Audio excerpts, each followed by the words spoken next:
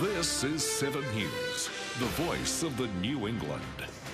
Good evening. We begin tonight with breaking news from the SES. Residents are being urged to take care with a flood warning declared for parts of the region.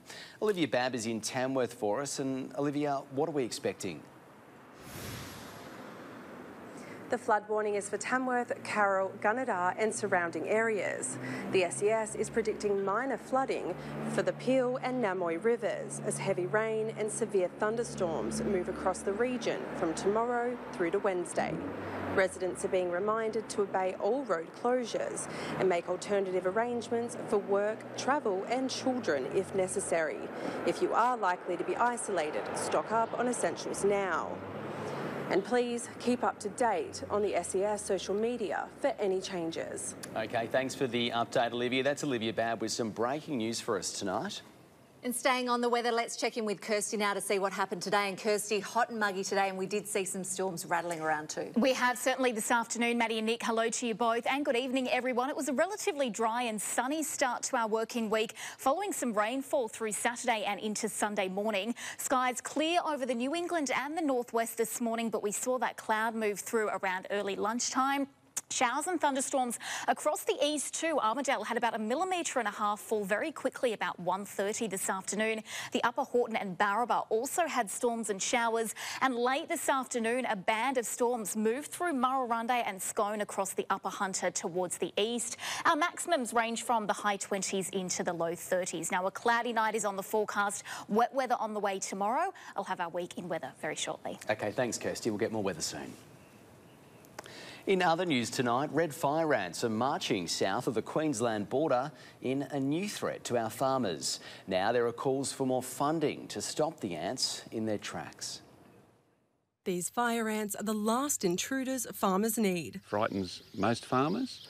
But not just farmers, people in towns and communities as well. The venomous insects were found in 3 nests at Mullawimba on Friday afternoon. They can be fatal to both humans and animals, posing a severe risk to livestock. The way in which the environment which we're operating today, there's not enough profit to actually cope with any of these things that could mean a disaster on our farms. The insects have been recorded in southeast Queensland since 2001. New South Wales farmers are demanding urgent action to stop any further spread and want checkpoints put in place for any vehicles carrying fodder or soil. If we declare a war on it and put in place more resources at this point of time, then we should be ahead of the game. We've only just found it here. So we're dealing with a new scenario now. Shadow Minister for Agriculture David Littleproud maintains the $290 million allocated by the federal government isn't enough. It's exploded. It's now gone across the border. It's actually up above the range. What that means, if it gets in the waterways, it's going down the Murray-Darling. Biosecurity is described as farmers' biggest protection, but there isn't a lot of trust in the system. They're very reactionary to an outbreak as opposed to actually making sure that we don't get the outbreak in the first place. Farmers are on edge as eradication zones have been put in place, but the fear is rising. If they get down here, we're in big trouble, and I don't think that we'll be able to eradicate them if that happens. Olivia Babb, 7 News. Oxley police are tonight pleading for help to find a Tamworth woman missing for nearly 2 weeks. Rex Quayle is in Tamworth tonight with the details. Maddie, Tamworth police are searching for any information on the disappearance of local woman Patricia Brown, who was last seen leaving the Tamworth-based hospital on the afternoon of Wednesday, November 15th. She was supposed to return to the hospital, and when she didn't, the alarm bells were raised, and she has not been seen since. Police do hold concerns for her welfare. If you know any information about the whereabouts of Mrs. Brown, please contact Tamworth Police or Crime Stoppers. Thanks for the update, Rex. That's Rex Quayle reporting there for us tonight. The debate about prayer and politics will be aired at the Tamworth Regional Council tomorrow night. After decades of a prayer being said before the meeting, one councillor now wants that to change. Politics and religion are 2 topics not meant to be discussed in polite company, but they will be front and centre tomorrow night. The question, is a prayer necessary? I'm religious, so I think prayers are good. Not really. Why should they? Mark Sutherland wants an affirmation instead. The need to be inclusive, to make sure that we're acknowledging the diversity that exists across our region. I think it needs to be broader, more diverse. There's nothing written down that says that any prayer is officially required.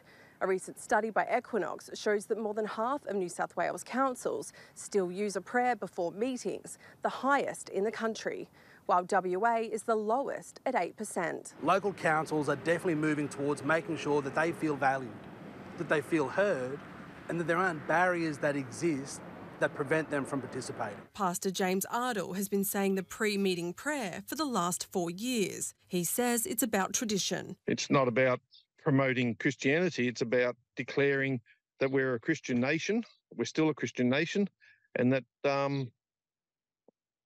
our heritage is important. There's also the option to have alternative religious prayers instead. Everyone should be included. They need all the help they can get. The vote will be taken tomorrow night. Olivia Babb, 7 News. It was a wet and rainy day on Saturday when the new intermodal freight hub was unveiled. Spirits weren't dampened as the first freight train rolled into Tamworth for the first time in more than 20 years.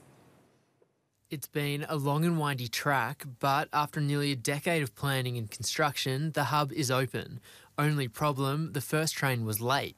There's only one line coming in and out of the New England Northwest. You've got coal trains, you've got passenger trains, so you have to book a path, and if you miss your window, it's like an aircraft taking off. If you miss your landing spot or your takeoff spot, you've then got to wait.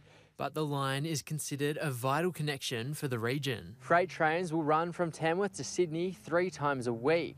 Trucks will still have a role to play, but there's a promise there'll be less of them on our roads. This is fantastic for the New England Northwest. This will allow produce to go directly to port, so from paddock to port in one easy option.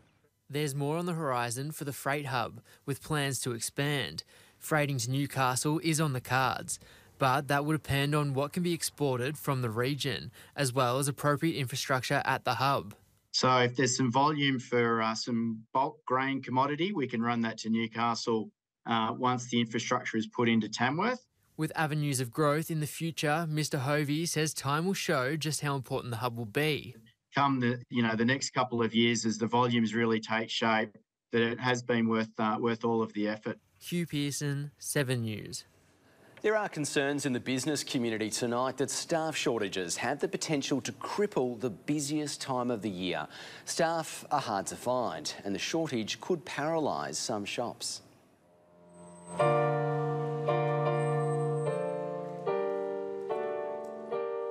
Carolers on Peel Street must mean one thing: Christmas is closer. But the Christmas cheer is not flowing into some local businesses who are wondering how they will get through the holidays. We always have issue finding staff, especially during this time of the year, because Country Festival is around the corner, Christmas is coming before that, so we're trying to find, but nobody's coming forward to work. There has been a 16% rise in those workplaces that have worker shortages. A post-COVID shift in mindset has led to many industries pleading for help. Hospitality is one of the biggest problem areas. It's lost 350,000 people nationwide since the pandemic. Regional areas are feeling the brunt of this loss. Businesses like Cafe Vivaldi are on the hunt for an extra chef.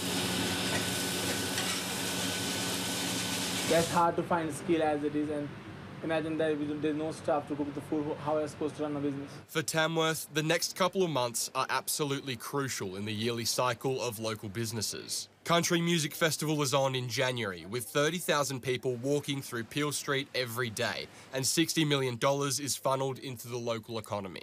Extremely important. And I think for every business in town, you have to utilise that opportunity. It's our tourist season, so get on board. And there's plenty of work out there. People just have to put themselves out there and go and show up. Rex Quayle, 7 News. Pharmacists are extending their ability to prescribe medication from this week. Now they can hand out medicine to treat certain skin conditions. Thousands of people across the state have been prescribed medicine by a pharmacist since the rules changed in May. Originally, pharmacists could only prescribe contraceptives and medicine to look after urinary tract infections. Now, the program has been expanded to include certain skin conditions. And it's really exciting to see that these new treatments, or treatments from a pharmacist for skin conditions, will be available in the near future for our New South Wales-based patients. The change now allows pharmacists to help GPs meet the need of those across the state. And the whole point of all practitioners, not just pharmacists practicing at full scope, is actually all about supporting our current healthcare system to meet the needs of all Australians and especially in New South Wales. Pharmacists must undertake training to prescribe these medicines. But at the end of the day, these services being provided in New South Wales, the education is being underpinned by the University of Newcastle. So pharmacists are able to do extra training, become qualified to deliver these services with patients. Some in the health sector are voicing concerns, saying pharmacists aren't qualified to prescribe these medicines. Pharmacists disagree. These treatments and these services are actually designed to not compete with general practice, but actually complement the work that our colleagues in general practice do. The pharmacists that are offering these services are suitably qualified, and at the end of the day, these treatments are very much structured and protocol driven. Hugh Pearson, 7 News. The AMA New South Wales got back to us moments ago in a statement and said the evidence shows that doctor-led care delivers the best health outcomes. Regional health funding is in the spotlight tonight with the launch of a state healthcare funding inquiry. A severe shortage of health professionals is creating problems, and there are now calls to address the imbalance of funding between metro and rural areas. 8 years ago, Alan Sumner was rushed to Tamworth Hospital after suffering a second stroke. His mind still intact, but the body and mouth weren't working together, and a severe shortage of staff meant Alan was left for hours without food or a way to communicate. Bad, well, that's it. Yeah. They left you in the bed. Yeah. The Sumners want today's state inquiry into healthcare funding to find solutions that prevent other regional residents from similar experiences. There are 50% fewer health professionals per capita in the country compared to big cities, and the National Rural Health Alliance says urban centres are given $6.5 billion more for healthcare than rural areas. You can understand why they had to do what they did, because they haven't got the staff. If we find ourselves with a lack of health professionals where we need them in some of our smaller locations, that means that people will have to travel, and that means our care becomes more difficult to access and more expensive. Alan nearly became a statistic thanks to his geographic location. In regional areas, 3% of people get adequate and timely treatment following a stroke, while in metro areas it rises to 77%. As part of the inquiry, it's going to be really important to identify whether we have the workforce we need where we need it. The government have to do something because the health system is going down very quickly. Rex Quayle, 7 News. Still to come in 7 News, an inside look at a new style prison. And the no vacancy signs going up at animal shelters right around the region. And a little later on this news hour, the plan to keep an eye on released immigration detainees worth hundreds of millions of dollars. More prisoners exchanged on the third day of that temporary truce in Gaza. And over 100 protesters charged after overstaying their welcome at our largest coal port.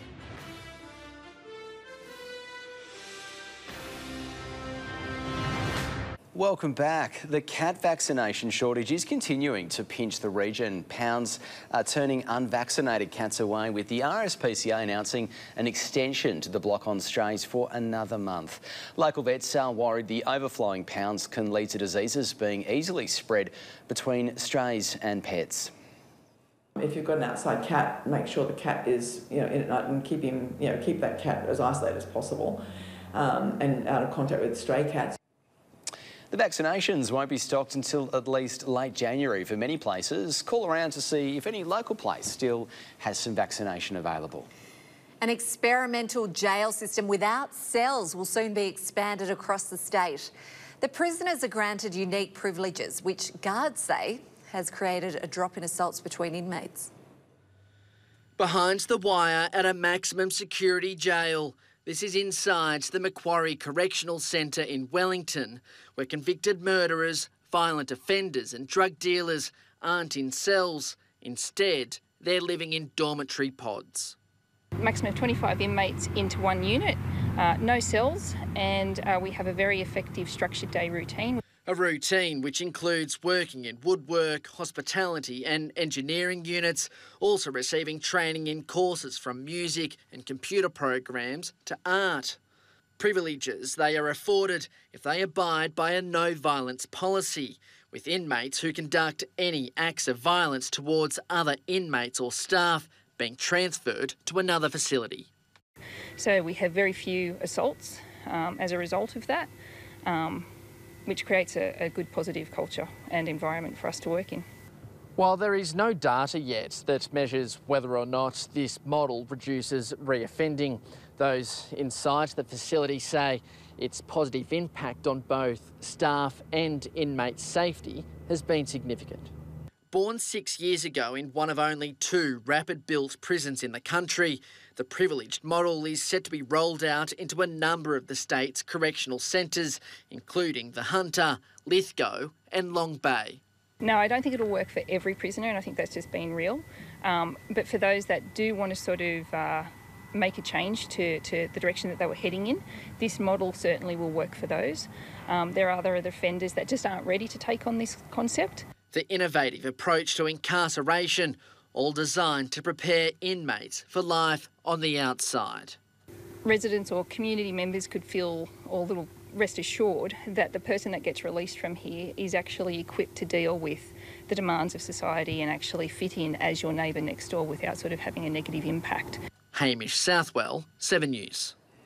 Still to come in 7 News, all the day's sport, including a powerlifting award. And the Tamworth legend heading back to the club he loves.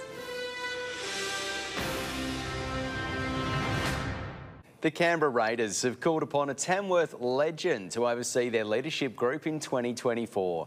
Alan Tongue spent 12 years in Canberra. Now he's heading back to the club he calls home. A new era for the Canberra Raiders. Yeah, it's exciting. Bit of a challenge ahead for me, but I'm looking forward to it. There's nobody more qualified for the position than the former captain who led the team for 5 of his 12 years in the capital. We've got a really young playing group at the Raiders at the moment, and they're super keen. It's exciting, but we're lacking a little bit of experience there. So really trying to upskill them to be confident to share their voice. Those voices won't just be heard on the field, but off it as well. Probably been a lack of community engagement, and I think COVID brought a lot of that on, the disconnect. And I think when our club is doing its best on the field, it's actually doing a lot of great work off the field in community. Tongue has his work cut out.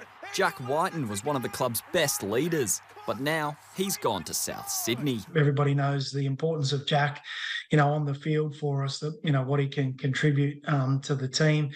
And so that is going to be a big challenge for the playing group. But we have to look at it on the other side of the coin too. Tongue will continue his work with the NRL alongside his new position at the Raiders. And it won't be long before he's back in Tamworth for a string of clinics. There are a couple little trips in regards to my NRL community work as well, back up around that region. So I look forward to getting up there early in the new year. Max Gent, 7 News. Dungowan's Mitch Doring has put an end to speculation over his Group 4 future. The fullback has decided to leave and sign with the Werris Creek Magpies. It's a huge loss for the Cowboys, who nabbed Doring after Manila folded at the end of 2022. The 26-year-old has signed with Creek for 12 months with pre-season training starting next month. Jack Douglas has taken out Sports Star of the Year at the Tamworth Regional Sports Awards. It comes after a huge 6 months for the local fitness legend competing in the CrossFit Games in the United States. For the meantime, Jake will return to Snake Athletic as he prepares for a number of competitions kicking off in the new year. The Tamworth Softball Association is on the lookout for over 35s for the upcoming state championships. The competition will take place in Sydney over 3 days from February the 9th. All skill levels are welcome to join, with registration closing on the 15th of December. Up next in 7 News, Kirsty's back and she's got a look at what's happening weather-wise over the next few days. That's next. Welcome back, everyone. We are expecting wet weather across most of the state this week, thanks to 2 wet weather systems linking up. A trough is stalling over the New South Wales northeast, while tomorrow a second low-pressure trough will move into our eastern states. These systems are set to merge, generating widespread and potentially significant rain for some, before moving southwards towards the southern coast during Friday and into our weekend ahead. Now, we are expecting accumulated rainfall totals of well over 100 millimetres temperatures, particularly through our central and southeastern regions. Severe thunderstorms could develop, though, bringing localised heavy rainfall. Both riverine and flash flooding is possible as the week progresses, and already an initial flood watch is in place for minor flooding across the New England and the northwest, likely from Wednesday. First, though, to Tuesday's forecast. Tomorrow we're expecting a cloudy morning. There is a risk of severe thunderstorms developing during the day, which could drop large hail, damaging winds and heavy rainfall. At this stage, showers are expected from about midday, as little as just a couple of millimetres. As much as 20 millimetres could fall, though, with those possible isolated areas of rain among those thunderstorms. Temperatures the low 20s for Armidale and Glen Innes, the high teens at the Barrington Tops.